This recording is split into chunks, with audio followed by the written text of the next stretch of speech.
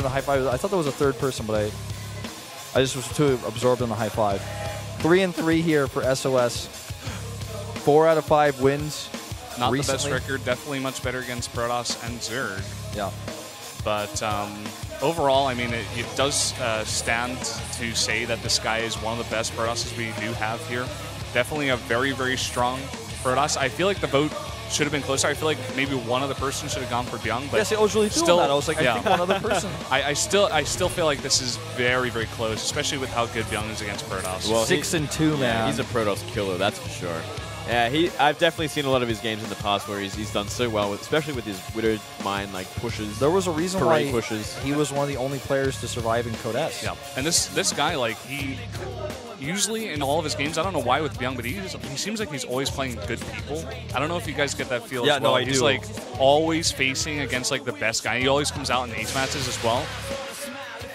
Those wins against Protoss, they're against people like SOS himself. Yeah, players like Hero. All right, here we go. Going into Outboxer, game number 2. Find out if $O$ could tie us up, or if Bbyong is going to bring CJ into a 2-0 lead.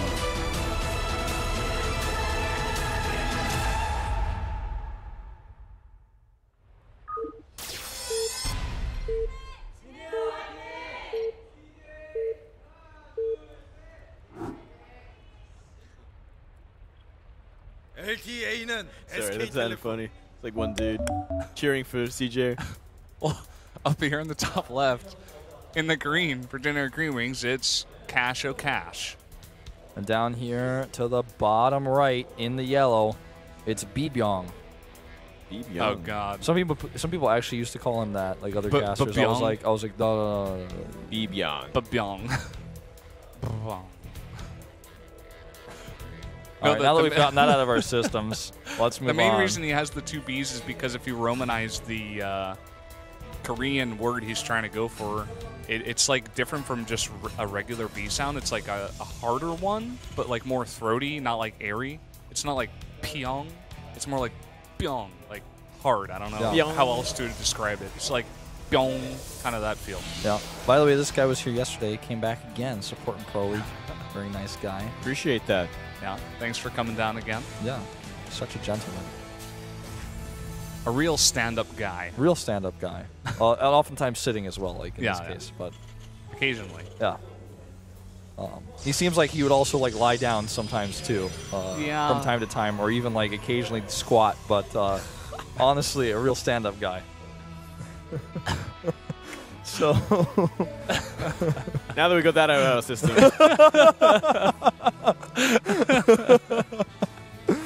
Into the game here, guys. Come on. I mean, it's very standard start from both players there. Yeah, pretty straight up. Reaper expand versus looks like to be a 1 gateway expand out of SOS. Yeah. Getting both gases.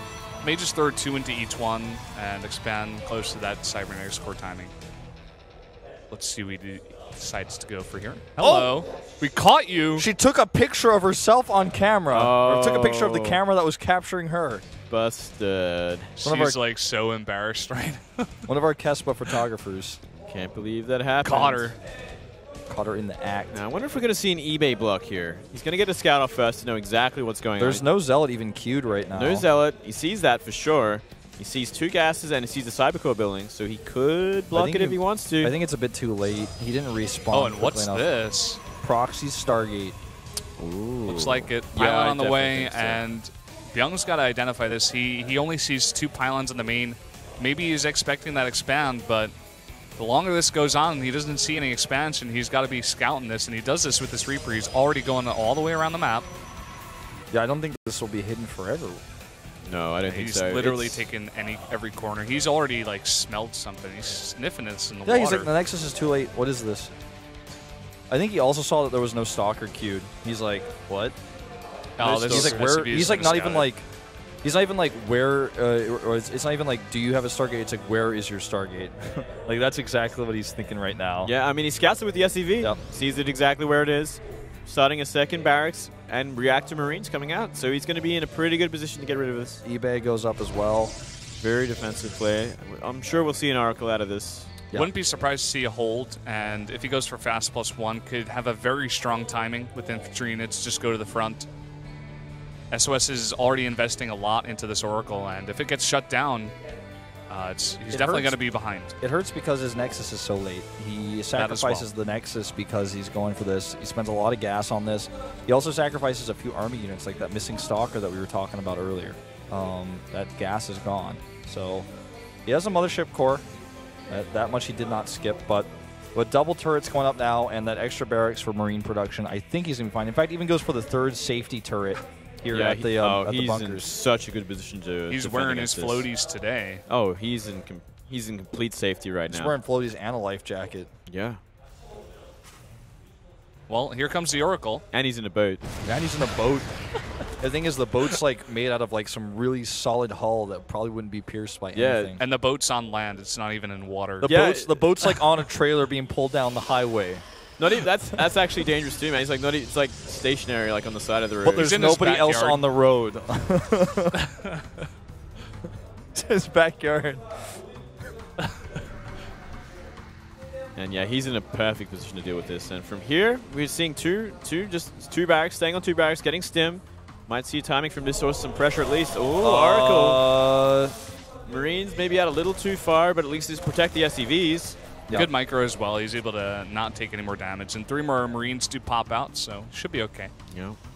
Well, the stim +1 is on the way, but on the other hand, double forge upgrades coming out here for SOS. He will catch up in the upgrades very quickly and will be significantly ahead. So I would love to see a timing out of Bbyong here, especially if he scouts the 2 forges. I don't think he will with those sentries in a good position, but well, it's actually if he gets a good scan off. It's really tough to say like what he's going to do, because even if he sees the forges, with a Nexus cannon out 2 base versus 2 base, can he really hit a timing without Medivacs? No, his Medivacs are late because he got fast stim in the eBay because he was cared about the Oracle. So the Oracle does that amount of damage to Bbyong's build. Even though he doesn't kill anything, he's like, okay, your Medivacs are late, so I can go double forge and be greedy about it. Yeah, I love seeing double forge. Uh-oh, not paying attention is SOS. Oh, he gets it out of there. Oh, the acceleration on the Oracle. Too strong. Too fast. Too damn fast. Gets out of there. Speed Demon Oracle.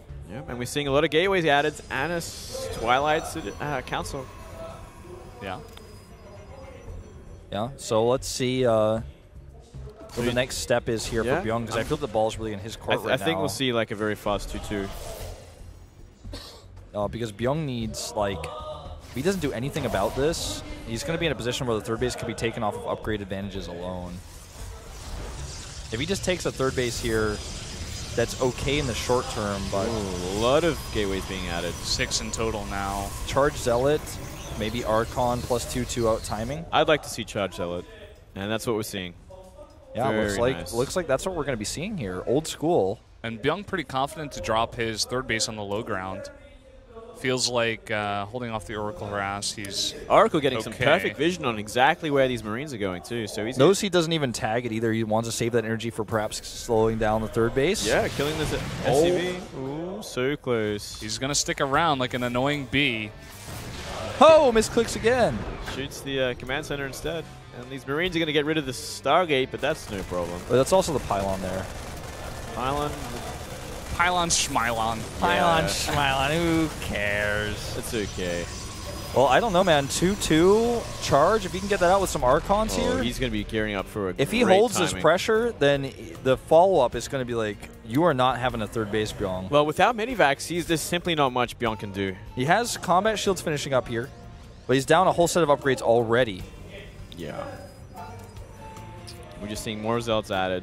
Charge almost finished, and Photon Overcharge would be online if he came close enough. Yeah, he didn't even get to bait that out, it looks like, so. This Oracle is like Speedy Gonzalez. Dancing with death constantly. Puts an Envision on the army, which is, I think, great timing to do it, seeing the Medivacs are out. Gets him on the Medivacs too, so no drop's going to happen anytime soon. He actually gets a big stem out of that army too. Yeah. This is going to be a strong push. He's already getting a huge army right now. He's got a ton of Zealots, has 2 Archons in the mix. I don't think Bbyong has any idea what's coming. Like, he hasn't seen the Archons. He hasn't identified it.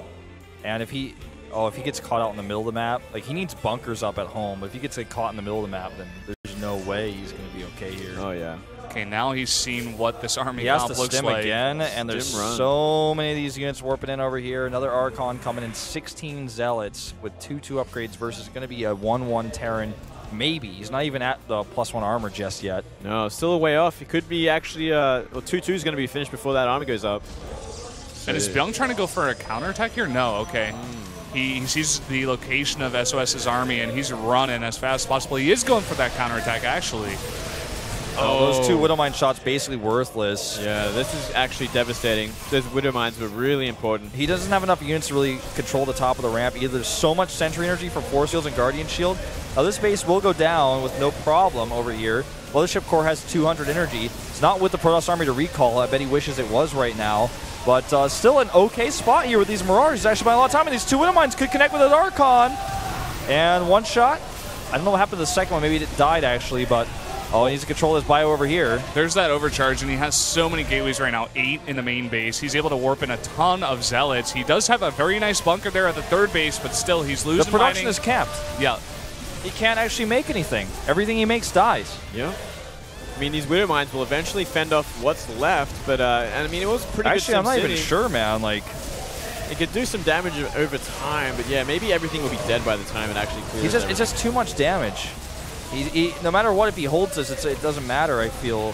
Even if he kills, I mean, he's killed the natural, but he's got no mining at his 3rd base, so he himself is on 1 mining base with how many SCVs are left? 1. 1 SCV is left. 1 SCV is left. I think this is lights out, actually. He here. just lost that SCV. Yeah.